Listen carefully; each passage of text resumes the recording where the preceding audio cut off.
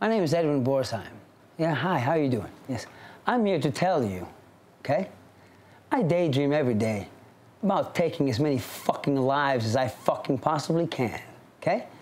I dream about walking out into the intersection, opening fire into your fucking car, ending your fucking life right there on the sidewalk. I daydream watching your fucking fellow pedestrians get ran over by your fucking bumper as I open fire through your fucking windshield.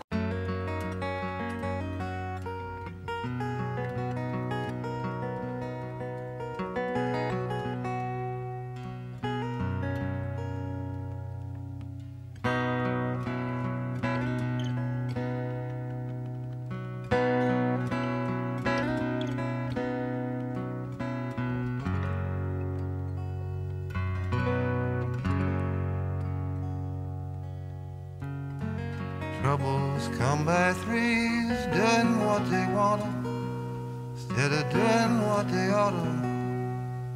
I've got mine, some are quickly past, others seem to last.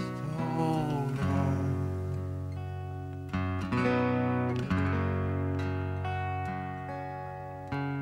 Salvation comes for free, sailing on the shadows.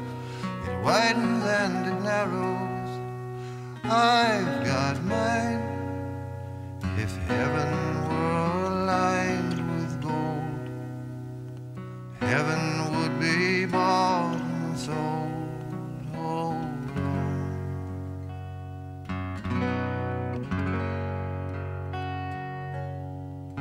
Sing a song of sorrow, of truth forever bending, always hopeful, never ending. I've got mine, tears beyond control. Try to clean my soul. Hold on. Edwin Borsheim was a vocalist for a band called Kettle, Cadaver. Kettle Cadaver was a band from Temecula, California, mid to late 90s. One of, if not the most terrifying and dangerous bands of all time. And their live performances generally consisted of intense self-mutilation and a lot of violence on the audience. We used to all skate together, and then Ed was like the older brother who kind of nobody ever saw. Yeah. And then, and then I remember the first time ever like going into his room, I was like, yeah, on a Gina Street. Okay, yeah. Yeah, on a it's Gina all coming Street, back yeah. now. That's funny. And it was just like everything was black, like, you know, skeletons and skulls and stuff everywhere. But so we were basically stuck in Temecula. So we do backyard parties. It was fucking miserable.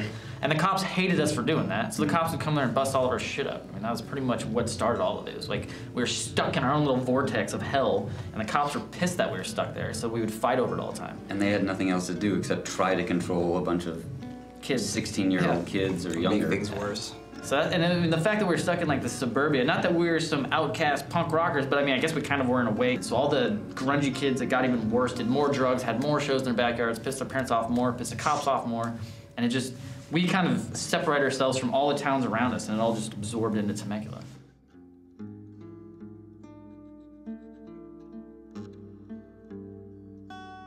As a little kid, and having Edwin as an older brother was never a bad thing.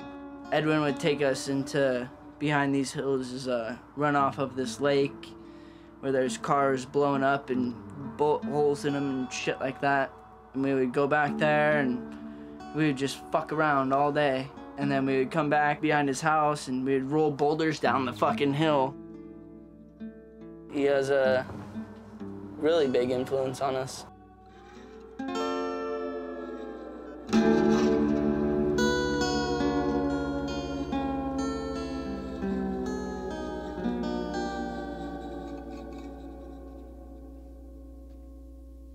I had actually been like terrified of the idea of Kettle Cadaver for a while, even though I was extremely intrigued.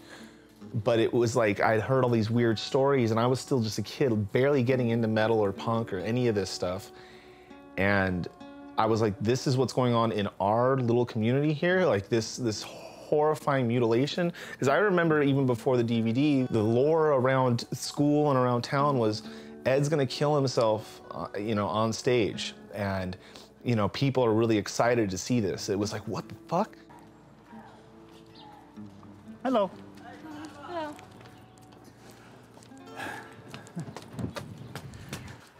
Open says me. Just all kinds of stuff if you look around. I got up one morning, I was just in a bad mood. My guitar wouldn't tune right, so I smashed the shit out of it. Got my coffee again, they took a picture.